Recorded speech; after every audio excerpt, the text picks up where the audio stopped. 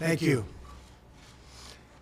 When I came into office, I promised to look at the world's challenges with open eyes and very fresh thinking. We cannot solve our problems by making the same failed assumptions and repeating the same failed strategies of the past. Old challenges demand new approaches. My announcement today marks the beginning of a new approach to conflict between Israel and the government, to relocate the American embassy to Jerusalem and to recognize that that city, and so importantly, is Israel's capital. This act passed Congress by an overwhelming bipartisan majority and was reaffirmed by a unanimous vote of the Senate only 6 months ago. Yet for over 20 years, every previous American president has exercised the law's waiver, refusing to move the U.S. Embassy to Jerusalem or to recognize Jerusalem as Israel's capital city. Presidents issued these waivers under the belief that delaying the recognition of Jerusalem would advance the cause of peace. Some say they lacked courage, but they made their best judgments based on facts as they understood them at the time. Nevertheless, the record is in. After more than 2 decades of waivers, we are no closer to a lasting peace agreement between Israel and the Palestinians. It would be folly to assume that repeating the exact same formula would now produce a different or better result. Therefore, I have determined that it is time to officially recognize Jerusalem as the capital of Israel. While previous presidents have made this a major campaign promise, they failed to deliver. Today, I am delivering. I've judged this course of action to be in the best interests of the United States of America and the pursuit of peace between Israel and the Palestinians. This is a long overdue step to advance the peace process and to work towards a lasting agreement. Israel is a sovereign nation with the right, like every other sovereign nation, to determine its own capital.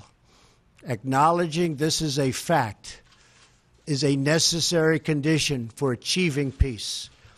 It was 70 years ago that the United States, under President Truman, recognized the State of Israel.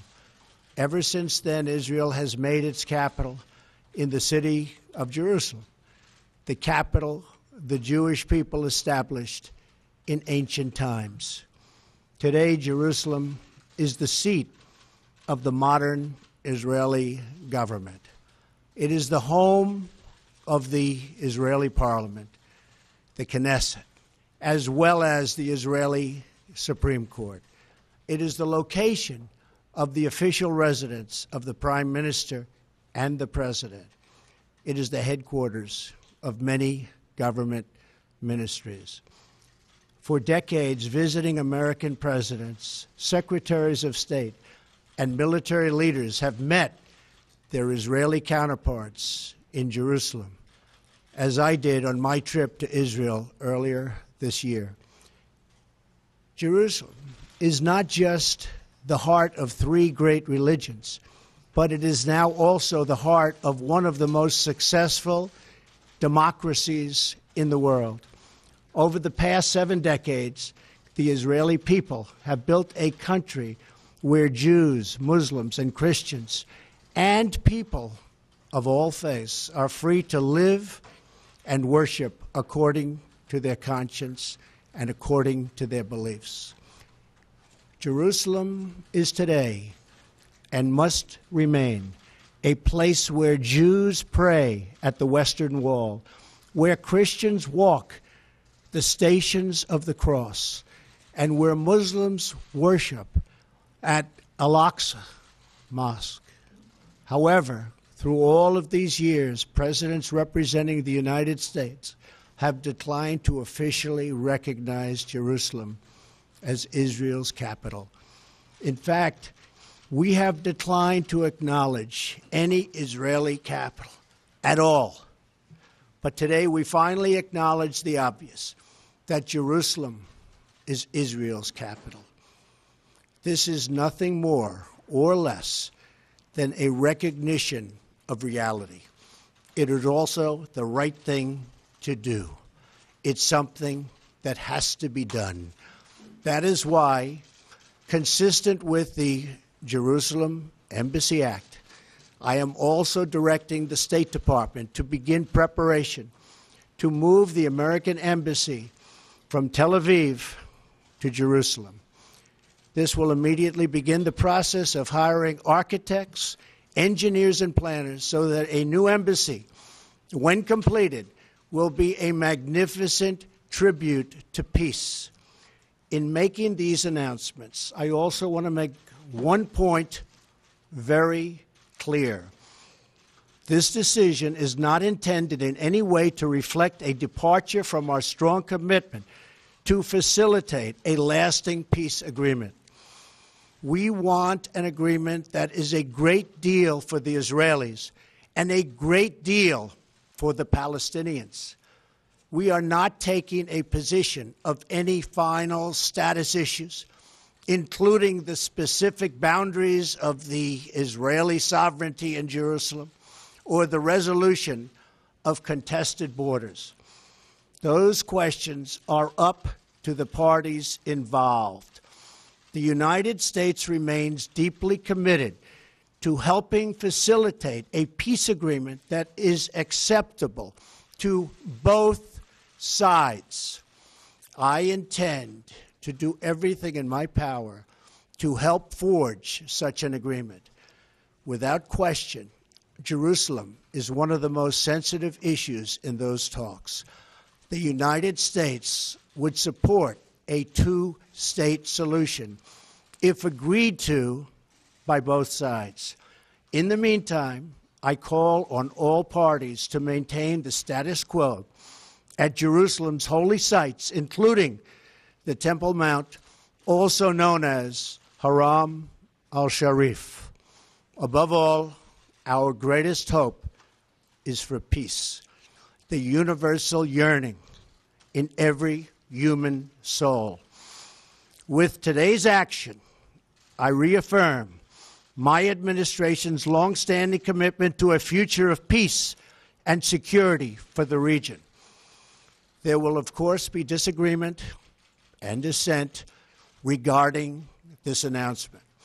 But we are confident that ultimately, as we work through these disagreements, we will arrive at a peace and a place far greater in understanding and cooperation.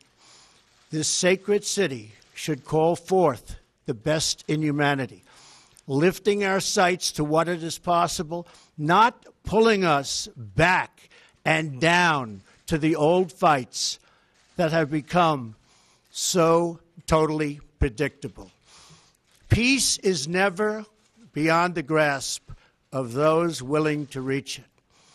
So today we call for calm, for moderation, and for the voices of tolerance to prevail over the purveyors of hate. Our children should inherit our love, not our conflicts. I repeat the message I delivered at the historic and extraordinary summit in Saudi Arabia earlier this year. The Middle East is a region rich with culture, spirit, and history. Its people are brilliant, proud, and diverse, vibrant, and strong. But the incredible future awaiting this region is held at bay by bloodshed, ignorance, and terror. Vice President Pence will travel to the region in the coming days to reaffirm our commitment to work with partners throughout the Middle East to defeat radicalism that threatens the hopes and dreams of future generations. It is time for the many who desire peace to expel the extremists from their midst. It is time for all civilized nations and people to respond to disagreement with reasoned debate, not violence. And it is time for young and moderate voices all across the Middle East to claim for themselves a bright and beautiful future. So today, let us rededicate ourselves to a path of mutual understanding and respect. Let us rethink old assumptions and open our hearts and minds to possible and possibilities. And finally, I ask the leaders of the region, political and religious, Israeli and Palestinian, Jewish and Christian and Muslim, to join us in the noble quest for lasting peace. Thank you. God bless you. God bless Israel. God bless the Palestinians. And God bless the United States. Thank you very much. This is a historic day. Jerusalem has been the capital of the Jewish people for 3,000 years. It's been the capital of Israel for nearly 70 years. It was here that our temple stood, our kings ruled, our prophets preached. Jerusalem has been the focus of our hopes, our dreams, our prayers for 3 millennia. From every corner of the earth, our people yearn to return to Jerusalem, to touch its golden stones, to walk its hallowed streets.